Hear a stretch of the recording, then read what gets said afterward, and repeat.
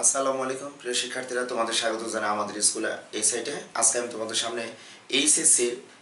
Higher ম্যাথের first part নিয়ে হাজির হয়েছি, যেখানে দেখবে যে তোমরা জ্যামিতিক স্ট্রেট লাইনের 3.1 অনুশীলনের পার্ট 1-এ আমি তোমাদের কার্টেসীয় সমতল, কার্টেসীয় স্থানাঙ্ক এবং পোলার স্থানাঙ্ক একটু আলোচনা করতে চাই। তোমরা যখন এসএসসি পাস করেছো উচ্চতর গণিতে, তোমরা ওখানে 11.1 থেকে 11.4 পর্যন্ত যে স্থানাঙ্ক জ্যামিতি পেয়েছিল, ওখানে কিন্তু তোমরা এই জ্যামিতির ধারণা খুবই ভালোভাবে জেনে এসেছো। কারণ তোমরা ইন্টারমিডিয়েটে যারা উচ্চতর গণিত নিয়ে পড়াশোনা করছো, তাদের জ্ঞান বুদ্ধি বা তাদের বুদ্ধিমত্তা এত বেশি যে বিশেষ করে এই কার্তেশীয় স্থানাঙ্ক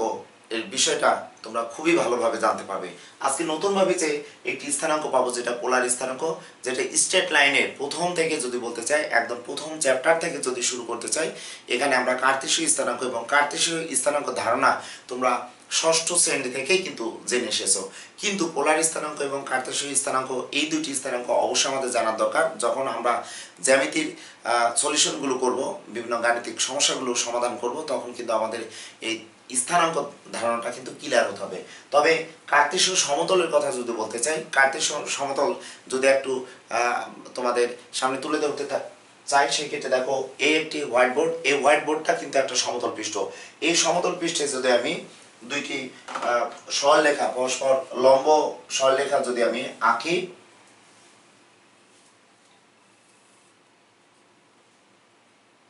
দেখো এই দুইটি পরস্পর লম্ব সরলরেখা কোন একটি নির্দিষ্ট বিন্দুতে ছেদ করেছে পরস্পরকে। আমি এক্স ও এক্স ড্যাশ এবং ওয়াই ও ওয়াই ড্যাশ দ্বারা প্রকাশ করলাম। অ্যাকচুয়ালি কার্তেশীয় সমতলের কথা যদি বলতে চাই, আমাদের একটি সমতল পৃষ্ঠে আমরা যে বিভিন্ন বিন্দু স্থাপন করব, এই বিন্দুগুলো কোনো একটি নির্দিষ্ট সমতলে থাকতে হবে। সেই ক্ষেত্রে এখানে যদি বলতে চাই যে দ্বিমাত্রিক সমতল যদি বলি, অর্থাৎ 2 ডাইমেনশনের কথা যদি বলি, সেই ক্ষেত্রে আমরা এক্স ও এক্স ড্যাশকে আমরা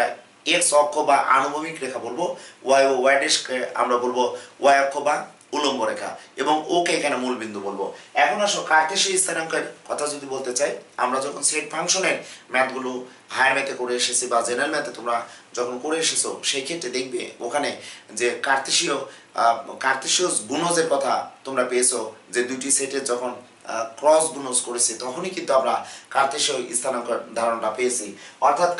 কার্তেশীয় স্থানাঙ্কের কথা যদি বলতে চাই, আমরা এই চিত্র দ্বারাই আমরা বলতে পারবো এক্স ও x dash O Y dash দুইটি পরস্পর লম্ব ছেদি সরলরেখা। এই দুইটি পরস্পর লম্ব ছেদি সরলরেখা এখানে চারটা চতুর্ভাগ এখানে তৈরি করেছে। চারটি চতুর্ভাগ, প্রথম চতুর্ভাগ, দ্বিতীয় চতুর্ভাগ, তৃতীয় চতুর্ভাগ, চতুর্থ চতুর্ভাগ। ওকে, এই যে কার্তেশীয় স্থানাঙ্কের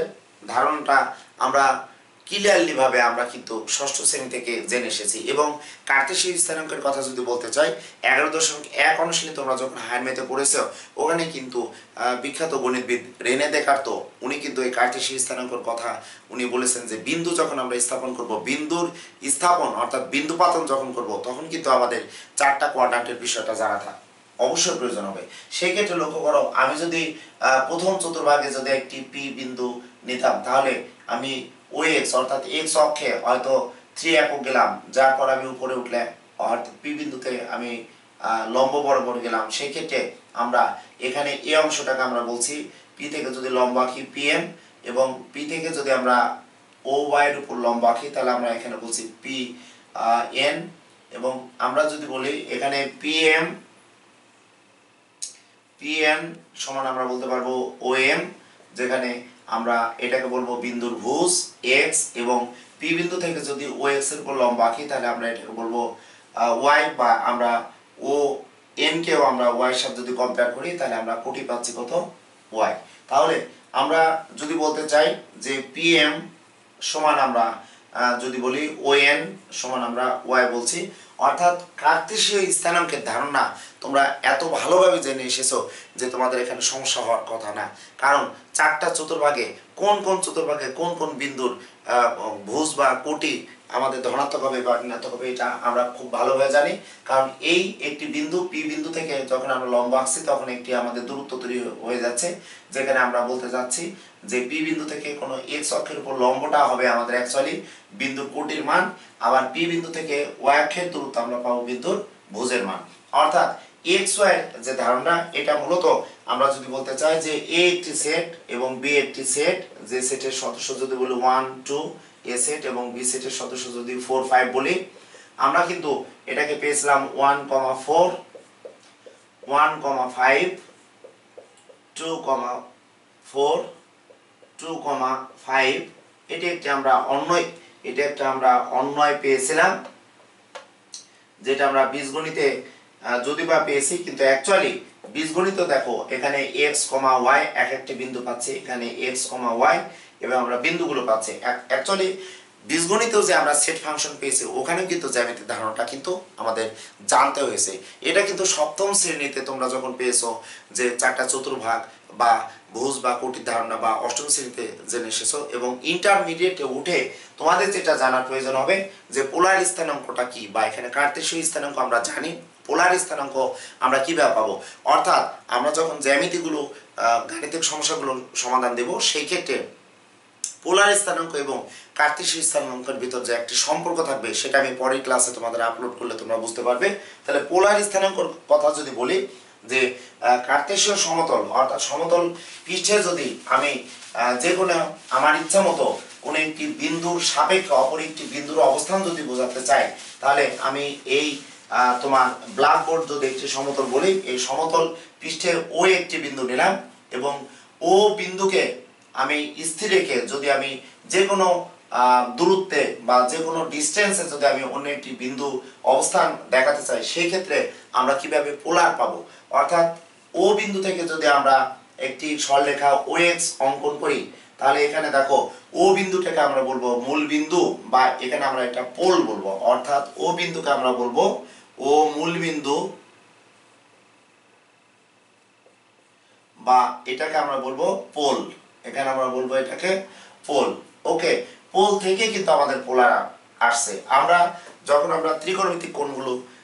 আলোচনা করেছিলাম, বা তোমরা আমাদের স্কুলের সাইটে 8.3 অনুশীলনীতে যখন ত্রিকোণমিতি তোমরা পেয়েছিলে, ওখানে কিন্তু বলেছিলাম যে ঘড়ির কাঁটার দিকে ঘোরার একটা ব্যাপার আছে, ঘড়ির কাঁটার বিপরীত দিকে ঘোরার একটা ব্যাপার আছে। সেই ক্ষেত্রে পোলার স্থানাঙ্ক আমরা দেখতে পাচ্ছি ও কিন্তু এখানে মূলবিন্দু বা পোল, এবং ও এক্স একটি আদি যদি সরলরেখা বলি, ইনিশিয়াল যদি লাইন বলি, তাহলে আমরা যদি ওকে স্থির রেখে আমরা যদি এই ও বিন্দুর সাপেক্ষে পি এমন একটি বিন্দু যদি আমি বিবেচনা করি, যে ওপি কে যদি আমরা বলি, ও যে কোনো বিন্দু পি যদি হয় ও বিন্দুর সাপেক্ষে, তাহলে আমরা ওপি সমান যদি আর বলি এবং এক্স ও এ কোণকে যদি আমরা থিটা বলি, অর্থাৎ লক্ষ্য করো আমরা এখানে যে ও বিন্দুর সাপেক্ষে যদি পি এমন একটি বিন্দু হয়, পি যে কোনো একটি বিন্দু হয়, তাহলে যদি ওপি সমান আর হয় এবং এক্স ও এ কোণ সমান যদি আমরা এখানে থিটা কোণ যদি বিবেচনা করি, যে এটা আমাদের একটা থিটা কোণ,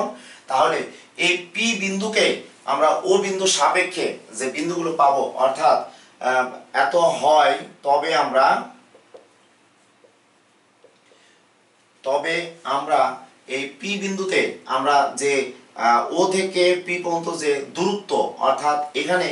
ও পি কে যদি আমরা বলি ব্যাসার্ধ ভেক্টর এবং থিটাকে যদি আমরা বলি এখানে ব্যাসার্ধ অর্থাৎ ভেক্টর আমরা কোণ বলি, তাহলে আমরা এখানে বলতে পারবো আর থিটা। এই স্থানাঙ্কটাই আমরা বলবো পোলার স্থানাঙ্ক। অর্থাৎ এটাকে আমরা পোলার স্থানাঙ্ক দ্বারা যদি আমরা প্রকাশ করি, পি আমরা বলবো পি আর থিটা, এখানে আর এবং থিটা পাচ্ছি। অর্থাৎ সমতলের উপর যে কোনো একটি নির্দিষ্ট বিন্দুকে স্থির রেখে, অর্থাৎ নির্দিষ্ট বিন্দুর সাপেক্ষে অন্য যে কোনো একটি বিন্দু যদি পেতে চাই, সেই ক্ষেত্রে ভেক্টর ব্যাসার্ধের সাথে যদি কম্পেয়ার করি, ওপি সমান আর, এবং যে আদি সরলরেখা ছিল ওই আদি সরলরেখা আমাদের ও বিন্দুতে একটি কোণ তৈরি করবে এক্স ও পি কোণ, যেটাকে আমরা বলবো ভেক্টর কোণ। সেই ক্ষেত্রে আমরা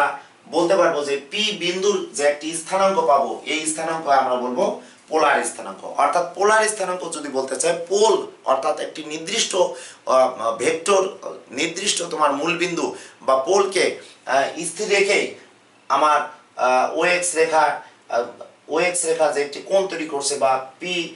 যে একটি বিন্দু, এই পি বিন্দু যে স্থানাঙ্ক তৈরি হচ্ছে, যেখানে আমরা আর কে বলছি যদি ভুজের সাথে কম্পেয়ার করি এবং থিটাকে যদি আমরা কোটির সাথে কম্পেয়ার করি, তাহলে আমাদের যে স্থানাঙ্কটা পাচ্ছি এটাই কিন্তু আমাদের পোলার স্থানাঙ্ক। এখন এমন হতে পারে এখানে থিটা কোণটা আমাদের আছে সূক্ষ্ম কোণ, কারণ হায়ার ম্যাথে তোমরা ত্রিকোণমিতি যখন করেছো 8.3 অনুশীলনীতে, ওখানে কিন্তু আমরা অনেক বড় বড় অ্যাঙ্গেল পেয়েছি। এই অ্যাঙ্গেলগুলো আমি যদি বলতে চাই যে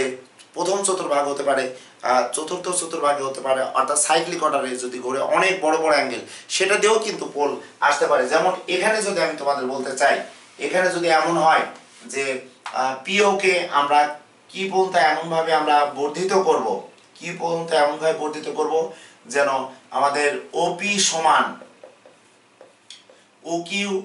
আমাদের সমান আর হবে। সেই ক্ষেত্রে লক্ষ্য করো যে আমাদের এখান থেকে যে কোণটা আমরা পাচ্ছি, এই কোণটা অ্যাকচুয়ালি আমি পি কিউ সরলরেখা যদি বলি আমরা পাই পাবো, এবং এখানে দেখো আমাদের থিটা কোণটা থাকছে, তাহলে আমরা পাই প্লাস আমরা থিটা কোণ এখানে বলতে পারবো। সেক্ষেত্রেও কিন্তু আমরা যে একটা পোল অর্থাৎ ও বিন্দু থেকে যে আমরা ওপি এর সমান করে যদি আমরা ঘড়ির কাঁটার বিপরীত দিকে ঘুরিয়ে যদি কিউ পর্যন্ত নিয়ে আসি, সেই ক্ষেত্রে আমাদের যে একটা ডিসটেন্স তৈরি হচ্ছে, অর্থাৎ ও বিন্দু থেকে আমি যদি বলি কিউ বিন্দু, তাহলে এই কিউ বিন্দুর স্থানাঙ্ক হবে আমরা আর প্লাস বলতে পারবো পাই প্লাস থিটা। এটাও কিন্তু আমাদের একটা পোলার স্থানাঙ্ক। কারণ আমরা পোলার স্থানাঙ্ক জানবো এই কারণে যে ত্রিকোণমিতির যে সূত্রসমূহ আছে, ত্রিকোণমিতির ধারণা এত ভালো আমাদের জানতে হবে, ত্রিকোণমিতির সূত্রগুলো এত বারবার প্র্যাকটিস করা লাগবে। কারণ আমাদের ক্যালকুলাসে বলো না কেন বা ওখানে ডিফারেন্সিয়েশনে বলো না কেন, ত্রিকোণমিতির সূত্রগুলো বারবার লাগবে। কারণ আমি যখন পোলার স্থানাঙ্ক কার্তেশীয় স্থানাঙ্কের সাথে একটা সম্পর্ক দেখিয়ে এখানে গাণিতিক সমস্যাগুলো তোমাদের সামনে যখন আমি তুলে ধরবো, তখন তোমরা বুঝতে পারবে অ্যাকচুয়ালি ইন্টারমিডিয়েটে উঠে আমরা যখন পড়াশোনা করি তখন আমাদের সময়টা খুব কম থাকে, এবং এই সময়ের ভিতরে যারা তাদের সময়কে প্রপার ইউটিলাইজ করবে এবং মেন বই বলতে বিভিন্ন রাইটারের বইগুলো নিয়ে যদি তারা জ্যামিতি যদি শুরু করতে চায়, জ্যামিতি স্ট্রেট লাইনের অনেকগুলো অনুশীলনী আছে, প্রতিটা অনুশীলনের বেসিক বিষয়গুলো যদি জেনে যায়, সেই ক্ষেত্রে তার কিন্তু কোনো সমস্যা হওয়ার কারণ না। কারণ আমি আজকে তোমাদের সামনে মূলত পার্ট 1-এর কথা যদি বলতে চাই, পার্ট 1টা মূলত জ্যামিতির যে একটা বেসিক বিষয়, সমতল, এখানে আমরা যদি কার্তেশীয় সমতলটা কি বা কার্তেশীয় স্থানাঙ্কটা কি বা আমরা পোলার স্থানাঙ্কটা কি যদি আমরা জানতে পারি, সেই ক্ষেত্রে যে পোলার স্থানাঙ্ক কার্তেশীয় স্থানাঙ্কর ভিতর যে রিলেশন থাকবে, এই রিলেশনটার নিয়েই কিন্তু আমরা গাণিতিক সমস্যাগুলো সমাধান করতে পারবো। প্রিয় শিক্ষার্থীরা, কন্টিনিউয়াসলি আমি চেষ্টা করব তোমাদের সামনে ইন্টারের ক্লাসগুলো আপলোড করা, এবং আমি এবং ফাঁচার বিশেষ করে আমাদের স্কুলের সাইটে তোমাদের রিকোয়ারমেন্ট পূরণ করার চেষ্টা করব। সেই শুভকামনায় আজকের এই ক্লাস শেষ করছি। আল্লাহ হাফেজ।